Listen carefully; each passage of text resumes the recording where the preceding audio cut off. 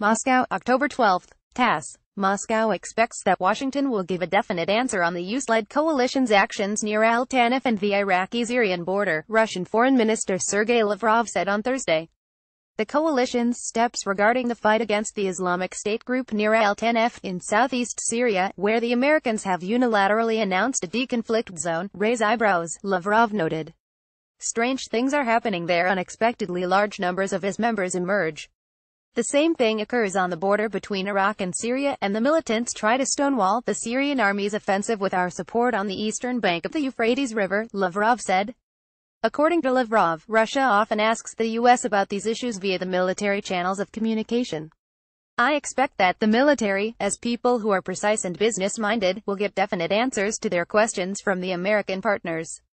Lavrov noted that during his latest phone conversation, U.S. Secretary of State Rex Tillerson assured him that the only goal of the US-led coalition in Syria is the fight against the IS.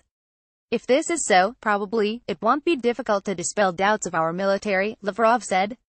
I hope definite answers to particular questions will be given in a professional way, he said.